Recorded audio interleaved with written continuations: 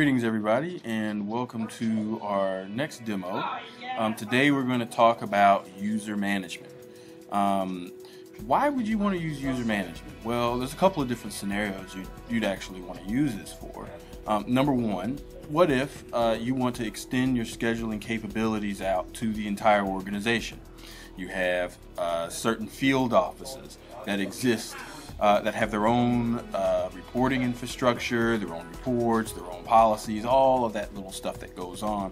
And each regional office wants to have the ability to handle scheduling themselves in their own little worlds.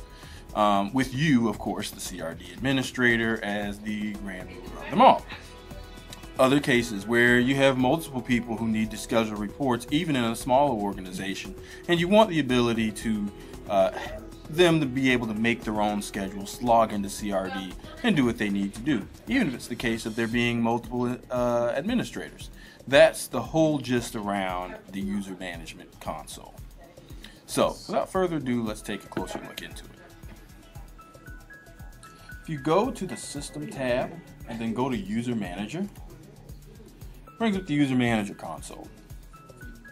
You'll see here that there is two different types of authentication you can use.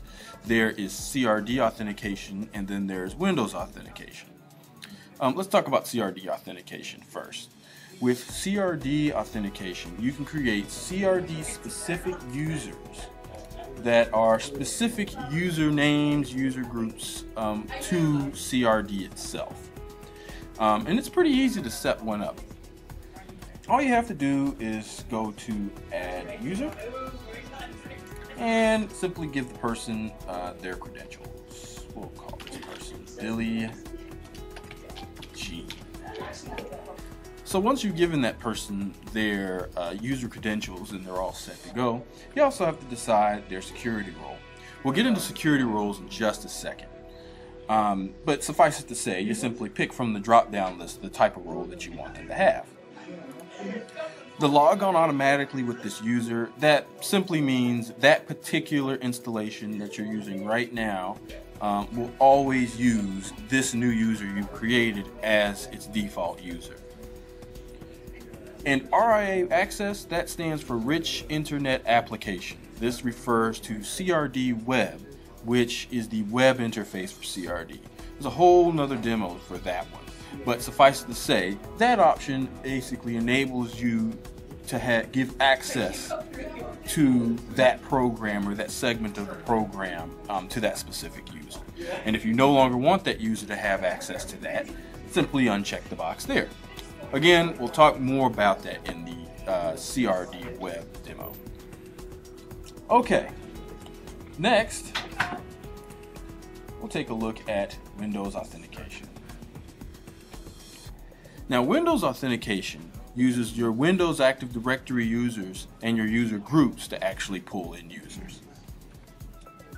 All you have to do is simply browse down to the ones that you're looking for. Select from your domain,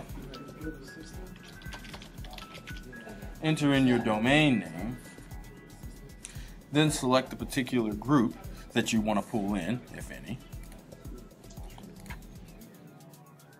Select the username straight out of there, and then assign them a security role based on the groups that you created in the user manager. And finally, you can also decide whether they have access to the Rich Internet Application, CRD Web, as well. Okay, now that we've picked our different types of users, now we need to look at what they can and cannot do. So first, let's take a look at groups.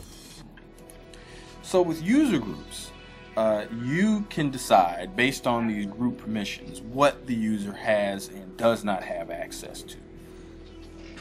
Go ahead and just click the Add button here to add a user, add a group, give the group a name, give it a description, and all that good stuff.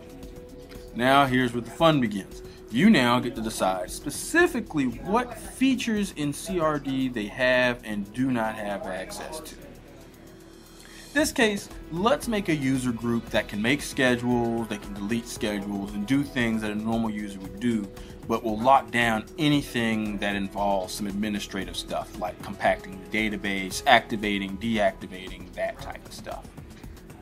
Okay, so then next, we want to take a look at what kind of destinations do we want to restrict them to. Click on the Destination Restrictions tab, and now you can select either allow all destinations, obviously, so that they can use all of the destinations that you have purchased and are available, or you can restrict it to only specific types of destinations, disk, email, printer, fax, whatever you want to restrict them to.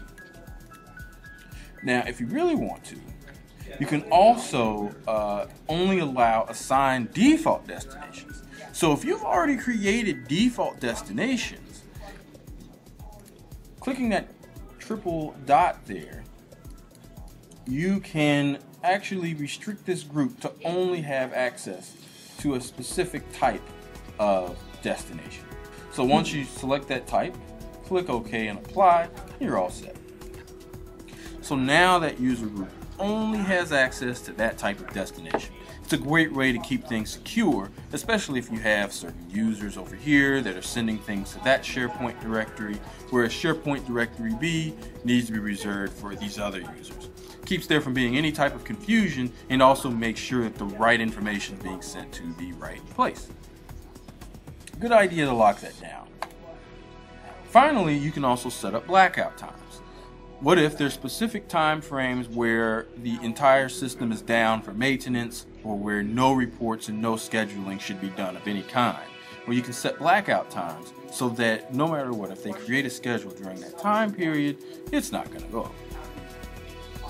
All you got to do is simply pick it out from the drop-down list, and you can, using the same type of schema as custom calendars, pick out the time that you want to not run. All right. And finally, you can also restrict custom tasks. You can allow all the custom tasks, as I said a bit earlier, and also you can allow only certain custom tasks. These are the different categories that you can restrict or allow.